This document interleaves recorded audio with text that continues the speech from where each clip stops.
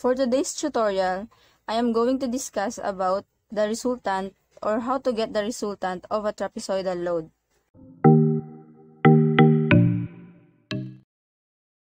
So our problem number 1 is to find the magnitude and the position of the resultant in this figure. So we have a trapezoidal load and a simple load which is 100 pounds. And then we are going to find the magnitude first. So, ang unang-unang gagawin natin ay kukunin natin ang resultant gamit ang formula of na summation of forces. So, for R, gagamitin natin ang area ng trapezoid, ang formula ng area ng trapezoid which is 1/2 base 1 plus base 2 times the height. And then, minus 100 because pababa ang ating force na 100 pounds. Now, isa-substitute natin itong mga value na to based dito sa given value sa given figure. Now, for 1/2 is equals to, ang B sub 1 natin ay ang 500. Negative 500 siya kasi pababa pa rin naman ang force. And then, ang B2 natin, which is 420 pounds, times the height, which is the 9 inches, minus 100, ang ating simple load, or yung 100 pounds. Now, for R, pag i-calculate natin lahat, lalabas na negative 4,240 pounds. So, ito na ngayon ang magnitude ng ating resultant, which means na ang ating resultant ay going down, kasi negative siya. Meron tayong ibang way on how to solve the magnitude of a resultant. For example, itong ating figure, since trapezoid to, so pag ikakat natin to from here until the end, kung hanggang end ng force na to, so mga paganyan, lalabas na meron tayong isang triangular load at saka isang uniform load. Pag sa trapezoid lang yan, meron. Ibig sabihin nun, pwede nating paghiwalayin yung dalawa, yung triangular pati ang uniform. So kapag kukunin natin ang resultant gamit ang triangular pati ang uniform load na way, so magiging 0.5 for triangular muna unahin natin, 0.5 minus 80. Minus 80 kasi this one is 420. And kabuuan ng ating trapezoidal load is 500. So, 500 minus 420, meaning this one will be 80. 80 yan siya. Negative siya since it's going down. So, lagyan natin ng ganyang arrow. So, it's a triangular load. And then, for its base, which is 9 inches. And then, plus, sa ating, uniform load, itong uniform load natin, ang taas na is 420. So, negative 420 times 9. And then, ang ating isang load, which is the plus negative 100, since pababa din, all going down. So, ang R natin ngayon, pag i-calculate natin lahat, pareho pa rin ang lalabas, which is the negative 4,240 pounds going down. So, same pa rin ang ating answer for the magnitude of the resultant. So, advice ko lang, mas maganda na alam nyo kung paano gawin yung ganito para pag sa moment, hindi tayo mahihirapan. Kasi pag buong trapezoid ang kinonsider nyo, hindi nyo hinati, mas mahirapan kayo kapag mag-solve na kayo for moment equation. So, meron na tayong magnitude ng resultant. Hanapin naman natin kung saan siya makikita dito sa ating given beam. So, kakalculate muna natin ang ating moment. Now, for summation moment, magmo-moment ako dito sa ating A. Supposed to be this is A and this is B. Dito kasi, mas malapit yung trapezoidal load dito sa ating support na A. So, mas mapapadali ang ating pagsosolve. Now, for summation moment A, which is equal to summation of all forces times its moment arm. Okay, assuming all clockwise will be positive and then all counterclockwise will be negative. So, ako lang yung nag-assume pero it depends kung anong gusto nyo. Pero mas maganda talaga kapag ganito yung assume nyo for your solution. Now, for summation moment A, Dito tayo magmo-moment sa A. Ang i-consider ko muna, di ba ginawa natin kanina is hinati natin to into two types of force, which is the triangular load and the uniform load. Now, yun pa rin ang gagamitin ko. Ihahati ko siya para mas mapadali yung pag-solve natin. Pero i-consider ko muna ang triangular load. So, for triangular load, 0.5 times 80. Since 80 to, dito, and then pababa, this one, our uniform load will be 420. 500 minus 420, 80. Now, bakit siya 80? Kasi ang ikot ng ating load is paganyan. Paganito, from here to here, paganyan. Oh. So, which is positive, clockwise. Kaya ang 80 natin ngayon ay positive. Now, 9 for its length. And then, 1/3 of its distance or its length. Kasi dito tayo nag-moment sa pinaka-tip talaga ng ating triangular load. Kaya 1/3 ang gagamitin natin. So since 9 to, so 1/3 of the 9. Now for for the uniform load plus ang uniform load natin ay 420 times 9 times 1/2 of its length. So, since ang length natin ay 9, so 9/2. Now, for ang 100 naman, positive 100. Since ang ikot ng 100 ay same lang, kasi pag ganyan din naman, papuntang A. So, pag ikot siya papuntang A, it's considered as clockwise. Now, it's positive.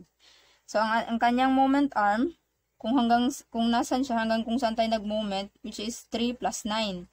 Kaya 12 ang kanyang moment arm. So 100 times 12. Now for our summation moment A, i-calculate natin itong lahat. Lalabas siya na 19,290 pounds inch. So don't forget our unit, which is pounds and inch. Now meron na tayong moment for this figure. Hanapin na lang natin ngayon ang location ng ating resultant. Now, let's solve for the position of the resultant sa ating given beam. So, summation moment at A, since sa A tayo nag-moment, and then the resultant times its moment arm. Now, ang summation moment A natin, meron na tayong value, which is 19,290 pounds, equals to our resultant, which is 4,240 pounds times its distance. So, yung distance na yan yung position ng resultant, o yung layo niya sa ating kung saan tayo nag-moment. Na kapag i-calculate natin to, ang D natin ay lalabas na 4.55 inches. Meaning, kung saan tayo nag-moment, hanggang sa 4.55 inches, doon natin mahanap ang ating resultant. So, sa A tayo nag-moment, ibig sabihin, magka-count tayo hanggang 4.55. So, let's estimate, siguro mga dito. Let's put it here. Mga ganyan. Assuming from here sa support kung saan tayo nag-moment hanggang sa resultant ay 4.55 inches with a magnitude of 4,240 pounds. So, yan ang ating resultant for this figure. So, for our number 2 problem and also the last problem, solve the magnitude of the resultant, its position, and the moment at P. So, same pa rin sa first problem natin, pero ang kaibahan lang dito ay isosolve natin ang moment dito sa point P or sa part ng P, which is 2 inches from the hinge. Now, for our resultant, kukunin na natin yung resultant, R is equals to, mas maganda kapag talagang ihahati mo ito into two types of load, which is a triangular and a uniform load. So, pag kakahati natin or kakat natin to dito, meron na tayong triangular load, pati uniform load. Now, for our uniform load, since ang taas nito ay 250, yung force, so i-minus natin 650 minus 250, ibig sabihin, ang bagong magnitude ng ating triangular load ay 400. So, ito na ngayon for our triangular load, 400. Ito dito. Ang 650, ang meaning ng 650 is ang buong trapezoidal height ang isang base dito na 650 ng buong base niya. Now, for the resultant, unahin muna natin ang ating triangular load, which is 0.5 times the negative 400. Negative to siyang lahat ang force kasi going down. And then times its length, which is 12. Kasi 10 plus 2, 12. And then plus ang ating uniform load, 250 times ang haba naman niya, same pa rin, is 12. So, I forgot to put here, negative ang ating 250. So, negative. So, negative ang ating 250 times 12. Ang ating resultant ngayon ay equals to negative 5,400 pounds. So, yan na. It means also na going down ang ating resultant. So, meron na tayong magnitude ng resultant, which is 5,400 pounds. Now, para mahanap naman natin yung position ng ating resultant sa ating beam, kukunin muna natin ang ating moment. So, summation moment at B. Assuming sa B tayo magmo-moment kasi mas mapapadali kasi andito yung pinaka-tip ng ating trapezoid. So, sa B, summation of forces and times the distance. Then, assuming all clockwise will be positive and then counterclockwise will be negative. Now, for summation moment B, unahin muna natin ulit ang ating triangular load, yung 400 pounds. So, 0.5. So, 400 yung force natin. Pero, ang ikot ng ating force, paganyan. Kasi sabihin man tayo magmo-moment. So, ang ikot ng force ay paganito. So, paganyan. Which is a counterclockwise. So, counterclockwise means negative. Yun yung assume natin dito sa ating problem. So, ang ating 400 ay negative pounds. And then, times its length, which is 12 inches. And then times its moment arm, which is 1/3 of 12. And then for our uniform load, which is 250. 250 ang haba, kung gaano siya kataas. And 250 will be negative. Kasi ang ikot naman niya ay same din sa ikot ng ating triangular load. Pag ganito. So, it's a counterclockwise. So, negative. So, negative 250 pounds. And its length, which is 12 inches. Yung haba niya. And then, for its moment arm, equals to 12 divided by 2 or 1/2 of 12. Kaya, ganito na lang nilagay ko. So, 12 divided by 2. Now, for our summation moment at B, pag i-calculate natin, ang ating answer ay negative 27,600 pounds inch. So, same pa rin sa first problem natin. Nakuha na natin ang ating moment. So, pwede natin kunin ang position ng resultant sa ating given figure. Now, to find the location of the resultant, gagamitin natin again ang ating formula kanina sa sa ating number 1 problem. So, summation moment B ang gagamitin natin kasi sa B tayo nag-moment and then yun din ang ginamit natin kanina. And then, the resultant times its distance. Now, D ang unknown dito sa ating given problem. For summation moment B, substitute lang 27,600 is equals to 5,400 times the D. Now, pag i-input natin to sa calculator, the D will be equals to 5.11 inches. Ibig sabihin, makikita natin ang ating moment arm kung saan tayo nag-moment hanggang sa 5.11 inches. Now, pag based dito sa ating figure, sabi tayo nag-moment, so magka-count lang tayo hanggang 5.11 inches. Probably sa gitna or dito. Probably here, makikita natin ang ating resultant na may magnitude na 5,400 pounds going down. So, yan na ang ating answer for the problem of the magnitude of the resultant in its position. Ang next naman natin na isosolve, which is ang moment at P. So, hanapin natin kung ano yung moment at P. So, another solution naman yun. So, So, meron ako ditong free body diagram to find the moment at P para mas mapabilis ang ating solution. Hiniwalay ko siya or in-isolate ko siya. Kinuha ko lang yung ating resultant, which is 5,400 pounds.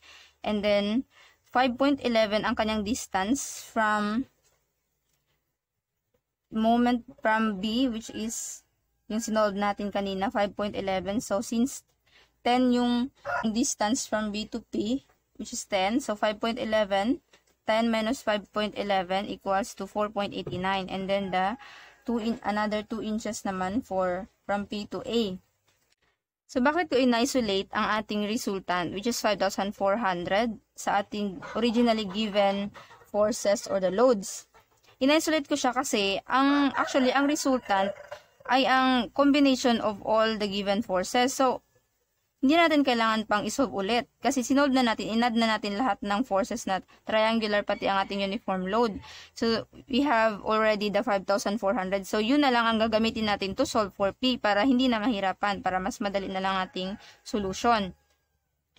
Now, for summation moment at P, sa P tayo ngayon magmo-moment dito. This one, this point here. Summation moment at P, the 5,400, ang ikot ng 5,400 pounds ay paganito, which means positive. So, hindi ko nalagay, assuming all positive will be clockwise, and then for counterclockwise will be negative.